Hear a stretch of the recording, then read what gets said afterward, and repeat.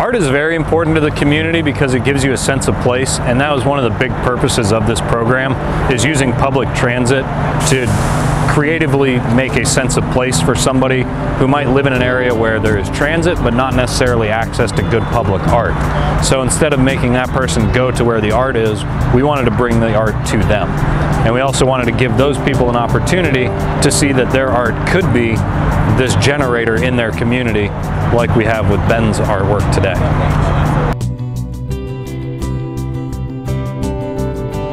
I was inspired by the flowing architecture of Tampa, and Riverwalk is the biggest and best example we have right now of modern architecture.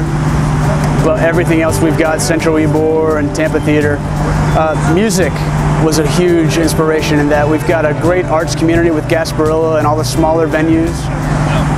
Musicians are another form of artist, and I feel like we're both represented here with the bus.